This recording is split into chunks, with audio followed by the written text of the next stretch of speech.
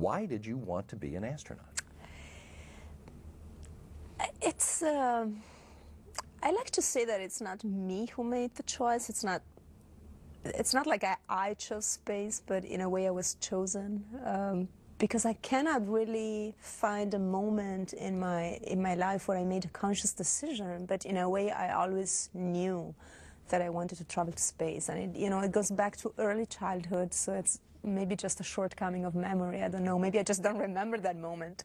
But for me, and also listening to my parents and other adults, I just always said I want to go to space at some point. And maybe I didn't even know that there was such a thing as an astronaut, but I knew that I wanted to explore space. I wanted to fly up there. I guess that's probably what distinguishes a passion from an interest, right? An interest maybe is something you choose, but a passion, you're chosen somehow. We'd like to find out a little bit more about the background that engendered that passion. Tell me about your hometown and your childhood and what your life was like growing up. I grew up in a tiny, small village in the Alps in Italy. It's like a tourist resort. So my parents had an hotel, which was their job, pretty demanding. People came in summer for some relaxing time in the mountains, and in winter mainly to ski. And so summers and winters were bustling with life, and then the off-season, like spring and autumn, were extremely quiet in this mountain village. Again, my life quite the same, in summer and winter there were a lot of people coming to the hotel, and which meant also new kids to play with. So I got used from an early age to meet new kids all the time and to play with them for a while, and then they will be gone, and then there would be more kids coming, and then off season again it would be more quiet. Very close to nature, especially in summer with the good weather. I was very fortunate to enjoy a childhood in which you can roam around as a child, unsupervised. You don't have adults with you all the time. You can go and roam around and explore, and think that just crossing that bridge is really exciting because you're on your own without adults. Or going to explore the river, or maybe I even did things that were dangerous, and maybe an adult there would have said, hey, don't do that. But it's part of, I think, a valuable childhood experience, that you just experience stuff on your own. And maybe that's where I got that taste for adventure that I think is very much part of that desire I always had to go to space. The other thing is that when you grow up in a mountain village, there is very little light pollution. So the night sky is something that is very present. There's a lot of stars that are visible. I think in my village around midnight they would turn off anyway with most of the street lighting, which wasn't that much anyway. And so the night sky and the stars have been a very strong presence in my childhood. I always liked to read, and I was very much encouraged. Also by my grandmother taught me to read at a very young age, and always loved to read science fiction books, and generally speaking, adventure books. So I think that helped too. And I had really good teachers in elementary school. So elementary school I actually attended in this village, and then I went elsewhere. And I think I had a very good schooling in my initial years, especially like in the last fifth grade or so. We had, at least at that time in Italy, you started to teach kids about astronomy and planets and the moon and the sun, and again, very good teachers that sparked that interest in me. Did I understand that at least for part of your high school you left the country? For part of it, yeah. So when I was in I guess it would be the 11th grade, I decided that it would be cool to spend the 12th grade somewhere else. That's an option. It's like the second last year in the Italian school system. And so you have this organizations that offer you that opportunity of becoming an exchange student for a year. And so I chose to come to the United States. Mainly I was very interested in the country itself. Again, it was the country that had the most interesting and excited space program. and the country of Star Trek. And of course, I was also very interested in improving my knowledge of the English language. And so I spent a year in a high school in St. Paul, Minnesota. And then I went back to Italy, and I completed high school in Italy. And then that, excuse me, after that, on to college. Tell me that story and how you got into the Air Force and ultimately to the astronaut. Yeah, absolutely. So I debated for a while whether I wanted to study physics or engineering. It was like my two big interests then growing up were science and technology. Decided eventually to become an engineer, and I decided I wanted to go to a different country just to, to master a different language and just to have that cultural experience. I was always extremely interested in both languages and just the fact of experiencing different cultures.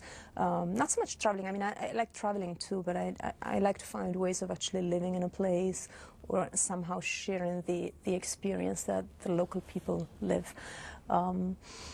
So I ended up not going very far. I went to Germany, Munich, the University of Munich. And I studied aerospace engineering there, which was a wonderful experience and I think a really good education.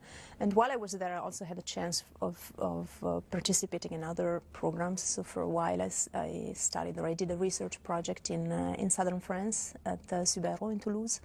And then I was always interested in Russia and Russian, and of course I knew that that was a very important part of the space program too. My first attempt at studying Russian was dated back to high school actually, but that hadn't been very successful. And then it didn't look there was an exchange program between Munich and any Russian university, but then for a twist of fate, eventually I found a professor in Italy actually who had a good connection and a tradition of sending students to this university in Moscow. And so I was able to actually do the research for my final thesis at the Mendeleev University in Moscow. And so I spent about 11 months in Moscow between 2000 and 2001. And then throughout all those years, I was actually thinking about this other passion that had caught my heart, which was military flying. Strangely enough, the Italian military had not accepted women until the year 2000, I guess. So in the mid-1990s, there were, you could hear talking about, there will be soon a law that will allow voluntary military service for women. But, this law didn't come, and I was getting older and older, of course. And normally the age limit to join the academy as a pilot is 21. So at some point I turned 21, and then I turned 22, and that law had not come. And then again, for a twist of fate, when the law finally was passed in '99, there was a clause that said, for female candidates, we are going to extend by 3 years the age limit. So 21 became 24. That was just for a transition period. For the first 3 years, they wanted to help women out who had waited for so long, and like me. And so I was actually able to finish my engineering studies, and that was that year I spent in Moscow. While I was there, I also applied at the Air Force Academy. I had to actually come back a couple of times to do part of that selection process.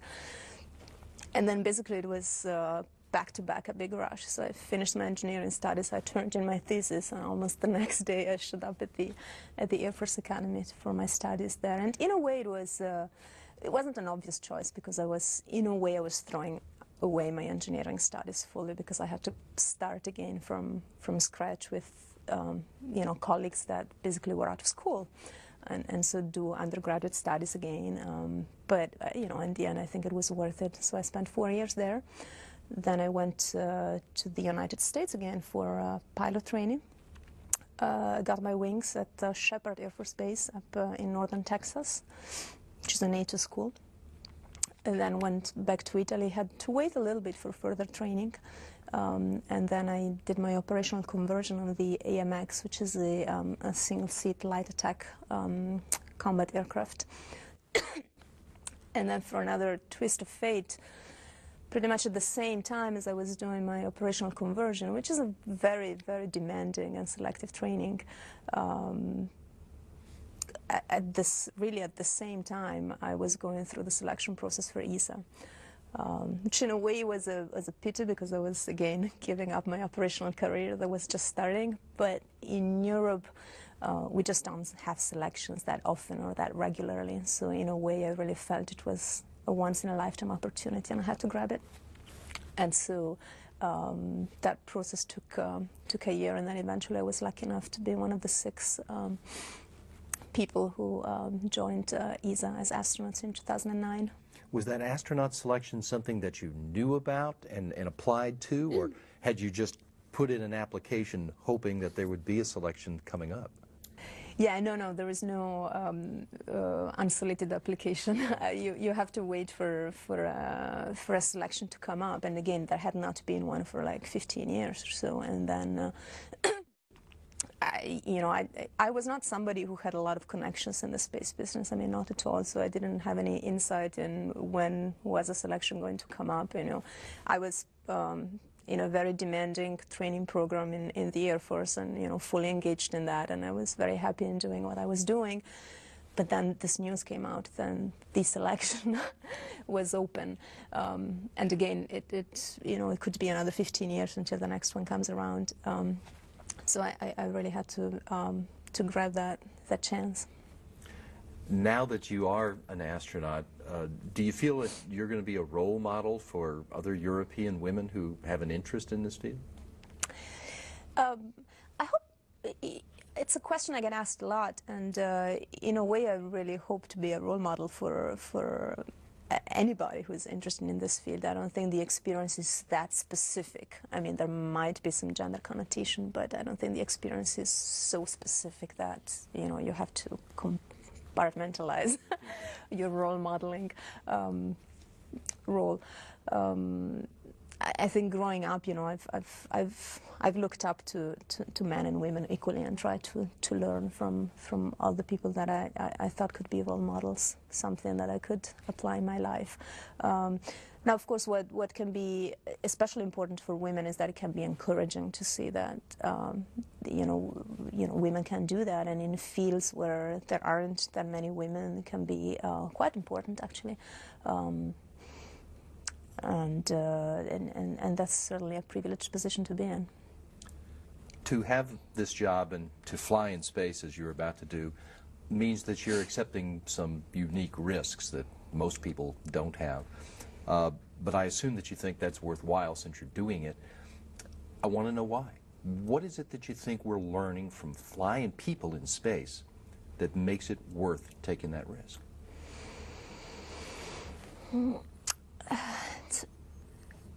First of all, I'd like to say,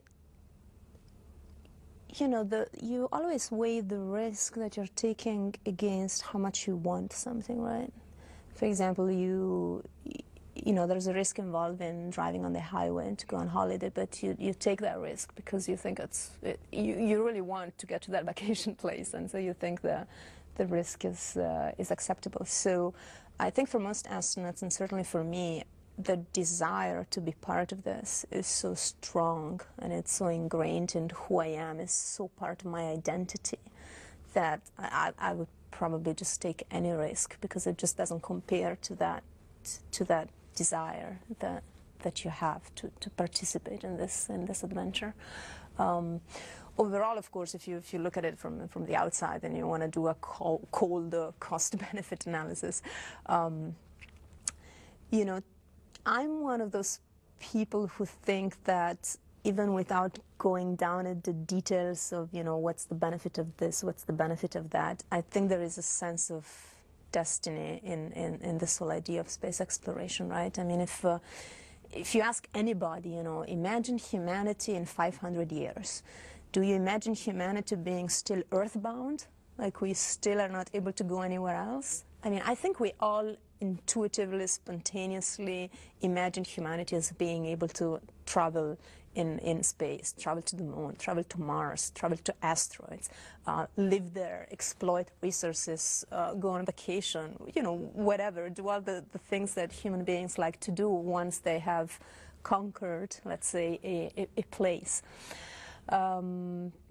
So, you know, to me, it's being part of the, you know, the first step towards that future that is so obviously part of what's coming for humanity. And really, one other thing I like to say is that it's very long term, and it's difficult as human beings. We have a little lifespan of like 70 years, whatever, 70, 80, 100.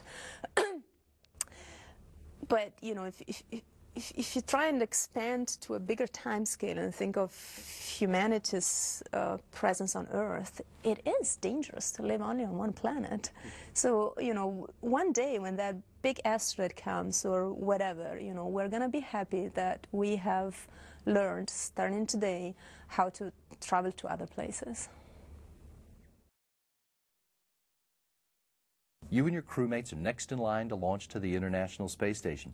Tell me, what are the goals of this flight and what your job's going to be on this mission? The International Space Station is this incredible permanent laboratory on low Earth orbit where we can do research in microgravity. So the job of any crew that shows up on station is to continue this scientific research that happens on board. So in part, we will continue experiments that have been running for a while. Sometimes we will wrap up a particular experiment, and in some cases we will start a new experiment, or several new experiments actually, and that's especially exciting, of course. But then we will also take care of the space station. We will do maintenance work, we will do logistics work, we will take care of cargoes coming and leaving. Some of us might go on spacewalks, we'll do robotics work. And interestingly enough, we will be up there at the beginning of a major reconfiguration work that will take several expeditions and that will set up the space station to be able to run even more robust operations for several years to come. That's reconfiguration internally or external? There is some internal reconfiguration going on, but the main goal is really to move around a few modules so that especially the logistics support, so the arrival and departure of cargoes, is going to be more flexible. We will be able to host multiple cargo vehicles at the same time. What are you looking forward to the most about seeing once you get there? Lots of people would say, you know, I think I'd run through the cupola and watch the Earth. And yes, I am very much looking forward to do that. But to be honest, after so many years of training and the space station being so much part of my daily life, I am just looking forward to seeing the actual space station, you know, to see it, you know, when you approach it, to see it coming up as a light dot and then becoming bigger and bigger, and then you start seeing the features, and then, you know, I can see it on the camera or peeking on the periscope of my commander in the Soyuz. I can see the actual image, you know, and it becomes greater and greater, and you make out the details, and you end up seeing, you know, the solar panels, the stack, your actual docking port, and then actually getting inside. And I just look forward to go ahead and discover all the details of this incredible outpost of humanity in space that, again, has been so much part of my life. I feel that I know so much about it, and I'm really looking forward to actually seeing it with my own eyes. And you're going to be the first female European astronaut to serve as a crew member on board this station. How significant is that for you personally, or for the future of European women in space exploration?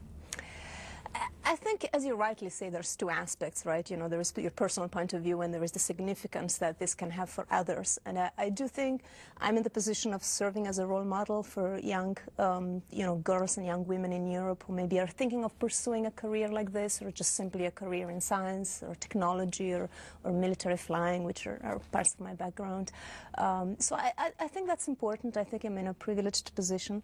On the other hand, from the personal point of view, I think you have to keep your feet very much grounded and realize, you know, you're just a crew member like everybody else. There is no special badge of honor associated with being a female. There is nobody out there to try and make your life harder because you're a female. So, you know, you try to do your job as well as you can, like everybody else. You're going to arrive at the station just a few weeks after Alexander Gerst comes home. There must be some significance to the fact that ESA will have an astronaut on board essentially for one continuous year. Yeah, and that's a first.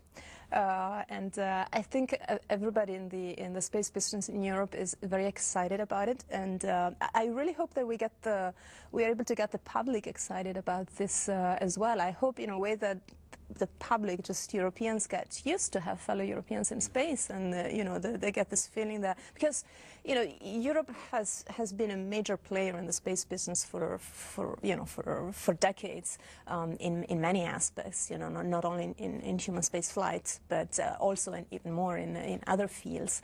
But astronauts attracts attention and curiosity, you know, the fact that there's actually human beings going up there, that's just fascinating. Everybody's interested and excited about this. So, you know, I hope, as I said, that people just get used to this thought that there's fellow Europeans in space, and they get a taste for it and maybe want more and more of Europe in space. A space station assembly is essentially complete, and the emphasis is really on the science that's being done up there right now. How do you explain to people the significance of, or the potential of what we could learn on board this space station? I think what you, the main point is that it's extremely unique. It's an extremely unique environment. Microgravity, which is a fancy word for weightlessness in the end, means that you shut down, you eliminate the effects of gravity. Mind you, there is gravity in low Earth orbit. We're just not that far from Earth. I mean, you know, the gravitational pull of Earth is still about 90% of what it is on the Earth's surface. But the fact that we're on orbit, so we're essentially free-falling, shuts down, eliminates the effects of gravity. And that's the only way we have to do that on a long-term permanent basis. I mean, you can do parabolic flights, you know, and for every parabola you will get, you know, maybe 22 seconds of microgravity. There's drop towers, you know, you essentially drop something from a certain height, and then for a few seconds while it drops, you will have some microgravity. There's sounding rockets that will give you a few minutes of microgravity. But to have permanent exposure to this very special, unique environment for research, you have to go to the International Space Station. And so in the human physiology, of course, you basically learn so much about how the human body functions on so many different levels. I mean, you know, the whole body level when you use astronauts like me as subjects, but then you can work your way down to, you know, single systems, and all the way down to single tissues and cells. How do cells react to microgravity? How does you know, all the genomics effect, gene expression. I mean, we're really tackling these issues at all kinds of different levels, and we are learning so much about our human body functions. And then there's the physical sciences. I mean, there's so many phenomena where it's hard, they're hard to study on the ground because gravity masks some effects, or makes it really difficult to observe some phenomena because they're masked by gravity, because gravity is a very strong force. And so by eliminating those effects, all of a sudden other phenomena become observable, and you're able to measure and quantify and learn and write equations. And it seems very abstract, but in the end, down the line, it might mean that you have developed a lighter material for your car engine, which means that your car is lighter, which means that when you go to fill it up, you're going to just pay a smaller bill. So we are learning things that have an impact to those of us on the ground right now. Yes, yes, I think so. And some things are down the line because it's fundamental research. But hey, I mean, that's the case for any kind of fundamental research, right? You just have to learn things, and based on that knowledge, other people, sometimes in the very short-term future, sometimes it takes a while, they will invent new technologies to make our life better based on that knowledge that we have gained. But, you know, some of the research we do on the space station nowadays has actually pretty immediate applications, and that's why, for example, there's not only like public research institutes that now research on the space station, but we also have some commercial research projects. As you mentioned, one of the big areas of research is finding out how that environment affects the human body and to try to figure out ways to counter the negative effects of it. Well, in March, the station program is going to be sending 2 crew members up there for a full year to try to learn more about it. You're going to be on board, one of the people on board to greet them when they arrive. Tell me your thoughts about the year-long mission. It's exciting, I think, from a research point of view. I think the research community is extremely happy to get this opportunity to actually observe these changes due to microgravity in the human body for a longer term. And we might do this again, but the first ones are indeed Scott and Misha, who will join us on the space station this upcoming March. And of course, you also have the perspective as a crew, right? So you know that you have those 2 crewmates, those fellow crewmates who are coming up, and they're going to be on board for 1 year. And as exciting as this is, we also, I think, all recognize that it's not easy to be gone for an entire year. So I think as crew and you know, crewmates, I think we recognize the importance of getting them started on the right footing and supporting them as much as possible while we are on board with them. If it comes up later again, would you like to make a year-long trip yourself? Yeah, I mean, I think I would, yeah. I mean, it's hard to say for sure. I haven't been up there at all, even for 6 months, but it does seem pretty exciting and attractive as a perspective. Give me a couple of examples, 2 or 3 of the experiments in this area that you're going to be working on as we try to learn more about how the weightless environment impacts human beings. Yeah, and those are actually the experiments as astronauts we know the most about, because we are the subjects, and so we are trained a lot to perform those experiments. A few that come to mind, there is one, it's called drain brain, which sounds a little bit scary, but nobody's going to drain our brain. The point is to gather data on the venous flow out of your brain. We're used to think about, you know, blood supply to your brain, but it's actually equally important that blood, then the venous blood then flows back to your heart. And it's a pilot project, let's say. There might be then more subjects in the future. But for now, the idea is to gather initial data about how microgravity affects that, and also to develop a very simple, non-invasive, operator-independent system for measuring this venous blood flow. And this affects, of course, a lot and has immediate applications in the ground for people who unfortunately have insufficiency in their blood return. And it would be very important to validate a technology that makes it easier to monitor their condition. Another one is about sleep. We've known for a while that astronauts sleep on the space station is not optimal. Most people tend to sleep not as well as they do on the ground. There's a continuous micro-awakenings throughout the night, much like people who have sleep issues on the ground. And there is a theory that it might be related to modifications in the mechanics of the heart. The heart is a pump, right? It has valves and it pumps all the time. And microgravity might have an effect of this on this very fine mechanics of the heart. And this might be what's causing, in this hypothesis, this micro-awakenings that disturb the sleep of astronauts. So I'm going to be wearing, for several nights in a row, several times throughout the mission, a special shirt that has a series of sensors on it, and also has like a 3-axis accelerometer that be in contact with my sternum and will observe the mechanics of my heart beating while I sleep. Another one, very interesting one that we're going to start during our mission is going to be me and Terry, the first 2 subjects, and then hopefully it will continue in the future. It's called airway monitoring. A rather complex experimental setup, so quite challenging. The first experiments that will take place in the airlock, because we will have to do part of the protocol at a reduced pressure. So it's going to be me and Terry in the airlock, and we will reduce the pressure to about 10 psi and do a series of measurements. And the point there is to measure the mechanics of the gas exchange in your lungs. And it has, of course, implications in fundamental science. We want to better understand how this gas exchange functions. and then also validate again some measurement technologies that can help people on the ground that have issues with breathing diseases like asthma, which is unfortunately extremely widespread on the planet.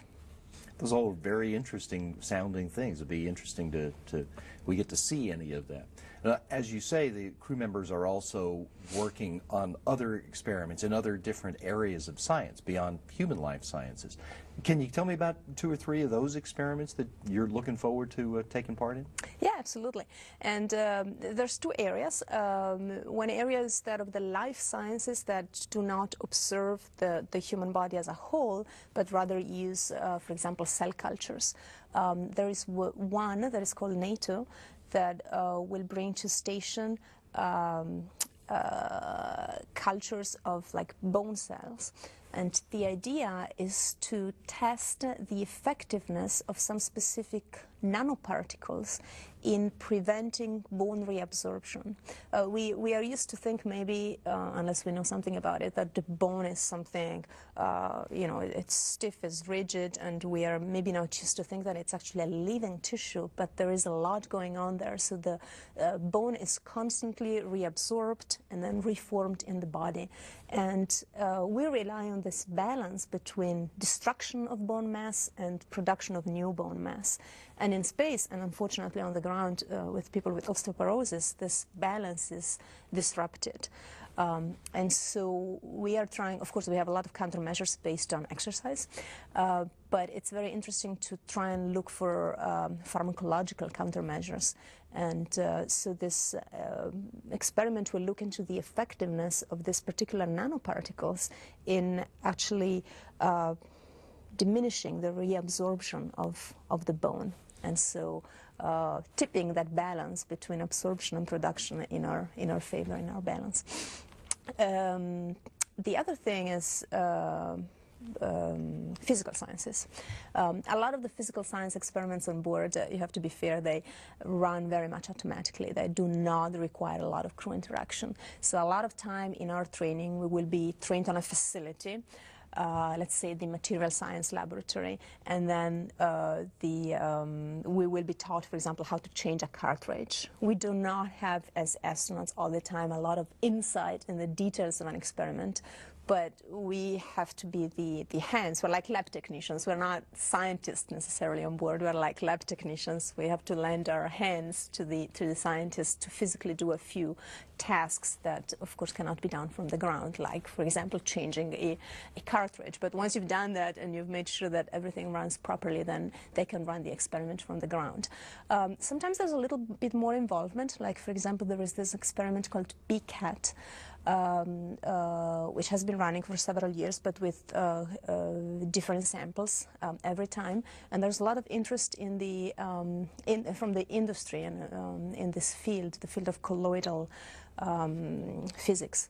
And there's a little bit more of astronaut involvement in that, in those types of experiment, because you actually have to go in and shake the sample with a magnet, and then you have to set up a camera in a very specific way so that it can take pictures at a certain interval, and then the scientists will actually observe those pictures to understand the details in microgravity of colloidal physics. We hear station crew members talking with the investigators on the ground in circumstances, I think, that are somewhat like what you've described there. It must be pretty interesting, pretty neat to get to work with these brilliant people on this science. It's one of the privileges of being an astronaut, is that you really work with, I say hundreds, maybe it's more, of people who are really top experts in their fields. I mean, it's a unique position in which we are in. Sometimes we are actually so busy absorbing information that we do not take full advantage of it. Like, sometimes I find myself thinking, I just spent 30 minutes talking to that person, but if I had had a chance to meet this person like years ago when I had plenty of time and not so many opportunities, maybe I would have tried talk to him or her for hours asking questions. And, you know, in our life, the way it's set up right now, you talk to him or her and then you move on to the next person. So in a way, it's unfortunate because you don't take full advantage of this opportunities of interactions you have. But on the other hand, as you say, it's an incredible opportunity. Besides the work that you do with science experiments, the crew members on board are responsible for making sure that the station keeps operating. Tell me about some of the other kinds of work that you do on board during a typical day or week. Yeah, I mean, the station has to be kept in a good functioning state. And so there is normal maintenance that you have to do. It's just like your car, right? Like periodically, every so many months, you will bring it in, and the technicians will take care of replacing certain parts that need to be replaced after a certain time.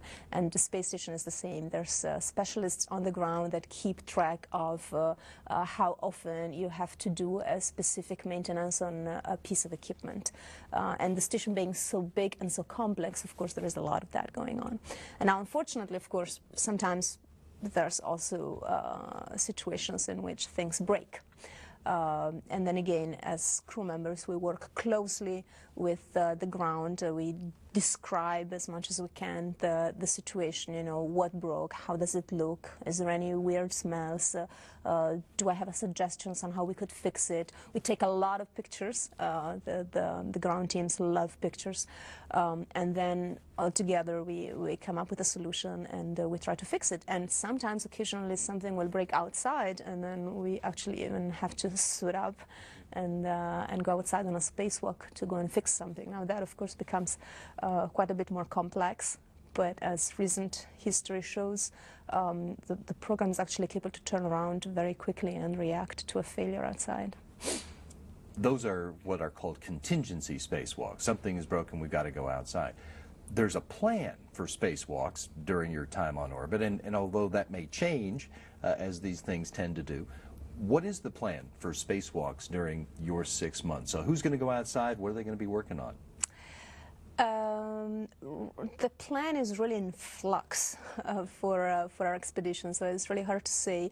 If you had asked me a month ago, I would have told you Terry and Butch will go outside on 2 spacewalks, and I will be the IV, so the intravehicular support person who will help them run all the airlock ops and suit up. The plan is for them to deploy a few very long cables that will support the station reconfiguration that is upcoming in 2015. The plan, however, is very much changing every day, and so we are all perfectly trained to go out on a spacewalk, and I think we are ready to perform anything that the space station program will require from us. That would be exciting if you get to go outside. I think so, yeah. It would be very exciting to go outside. The training already has been very challenging, and I think mainly because it was so challenging, it was also very rewarding and interesting. And of course, to be able to actually use that training and go outside would be extremely exciting. You're going to be on orbit for the 50th anniversary of the first spacewalk by Alexei Leonov. Tell me what you think about how important spacewalking has been to our efforts to explore space. Well, I mean, there wouldn't be a space station if we hadn't had spacewalking capability. I forgot how many hundreds of EVA, extravehicular activity hours, have been put in to actually put the space station together. And extremely complex, I think, spacewalks, especially, you know, during the assembly phase where mainly shuttle crews would perform spacewalks. They had a lot of pool time underwater specifically for that one spacewalk, so they were extremely efficient and capable of performing very complex, I like to call them choreographies. Nowadays, of course, we've shifted the attention more towards kills because The plans change quite quickly. It's quite unpredictable what a station crew will actually do. Sometimes the plans change after the crew has completed their training time here in Houston. Sometimes they change while they're on orbit. Sometimes there's a need for a contingency. So we've shifted the focus from training very hard and thorough for one specific EVA content towards being extremely flexible and have basic skills that allow us to then perform any kind of EVA that might be required. Of course, we're not going to be as efficient as shuttle crews used to be when they were very specifically trained for an EVA, but that allows us to face any possible task. These days, the space station is getting supplies from a small fleet of uncrewed cargo vehicles. Tell me about the different international vehicles that you expect to see during your time up there. Oh, we'll see a lot. I think the only one that we will not see is the Japanese HTV. But other than that, when we get on board, there will be an ATV docked, which is ATV-5 Georges Lemaitre, which is already on board and docked. And ATV tends to stay quite long on the International Space Station because it also serves for reboost purposes. So the longer we keep it on board, the more we can save the other resources for reboost.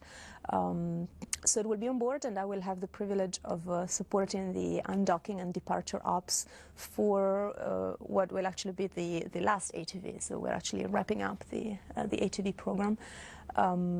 And it will be interesting because the re-entry of ATV this time will be very special. We are actually working towards gathering information for something which is still far ahead in the future, but it's going to be very challenging, which is what do we do with the space station once we are finished operating it. It has to re-enter, and it has to re-enter safely.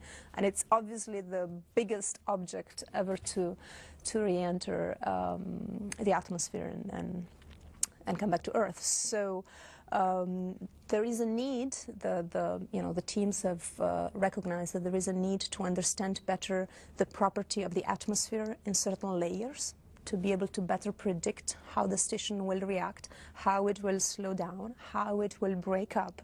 Because, of course, we want it to end up, any pieces that do not fully burn up, we want them to end up in the specific area in the Pacific, which is identified for re-entry. It's like that. And not, of course, to end up in random places. So to make absolutely and fully sure that we understand this fully, we are going to guide HTV through a shallow re-entry that should mimic what the re-entry of the space station will be at some point in the future. And we will have, I think 100 or more cameras set up to record this, partly from the space station and partly from ground station and ship-based stations on the oceans. And there will be some experiments inside ATV that in part I will set up to observe the breakup.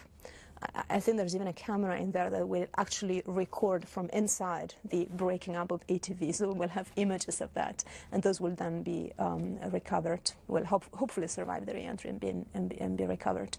So that will be definitely a very interesting time. You mentioned this is the final ATV that is in the plan. Has this program met the goals that ESA set out for it? I think so, yeah, definitely. Well, first of all the ATVs, all 5 of them, have been extremely successful, actually, in terms of performance in their missions, exceeding all expectations. One of the peculiarities of ATV is its ability to dock in a fully automatic way. That's not the case for the other vehicles, Dragon or Cygnus. They come close to the space station, they put themselves in some sort of formation flight about 10 meters from the station, and then the astronauts, the crew members, have to go and grab them with a robotic arm, and then we will berth them to the space station. And same thing when they depart, we actually have to unberth them with the arm, and then they will give a burn and leave. ATV does all that automatically. We'll still observe it from inside. We are trained as crew members to monitor the rendezvous and intervene if something goes wrong, but there was never a need to intervene. In fact, all ATVs have come in extremely precisely, at that precision within the order of magnitude of centimeters. And so that's a very interesting technology and very important, I guess, instrumental for future exploration. If we have to build something in the future in orbit that has to build itself automatically and then maybe be ready for a crew to come in, this ability to dock with extremely high precision is very important, and ATV has definitely proven that's possible. And then, of course, we have supplied, ATVs have supplied about 7 tons of cargo to the space station on each flight, so definitely a success. What are you most looking forward to about this experience? I think, I could pick many things, but I think it would be diminutive. I think what I'm really looking forward is to the experience as a whole, to turn myself into a space human. We are all born on this planet. We grow up, our parents and adults in our lives that help us into becoming adult human beings, and we're all adapted to be earthbound human beings. And by the time you are my age, mature adult, we are all very adapted to this. There's very few surprises. And then you find yourself in this completely different environment where you float around all day, and this seems, it has this fun component, you're floating around all day, but it also means that you have to relearn a lot of basic skills, from the really basic skill that a child has to learn, how to use the restroom, the toilet. You have to relearn that, and I'm pretty sure it's going to be challenging in the first days. How to set up your work environment, how to organize your life. And it's not only the microgravity, it's the space station environment, right? It's quite complex. And I think at the beginning there is a pretty big learning curve where you kind of put together all this stuff, all the things that people have tried to teach you over the years, but also the stuff that you're learning day by day from your more experienced crewmates or just by making mistakes, I guess. And then I think you progressively turn yourself into this human being that is adapted to living in space and living on the International Space Station. And people say that it takes about a couple of months until they sort of reach that, that curve sort of flattens out. And I'm just looking forward to experiencing that and observing myself as I grow into a space human. As you think about what you're going to do, what would you say it is that we are learning from these missions to the International Space Station that is helping prepare us for future exploration? I think quite a lot, actually. Sometimes people look at, especially if they're not too familiar, right, with the space program, they will look at it and say, oh, we went to the moon in the 60s, and what have we done since then? We never went as far again, and I'm like, actually challenge that point of view, because yes, it's true that it was this great human adventure, Apollo and going to the moon in the 60s and early 70s. However, those crews stayed for a very short time, and came back, and all of the time not quite being sure whether it would work out or not, with a pretty big risk factor, right? What we're doing now, what we've done in the past 15 years, is robust operations. So we have learned how to conduct operations in low Earth orbit in a continuous manner for 15 years, with an increasing level of complexity.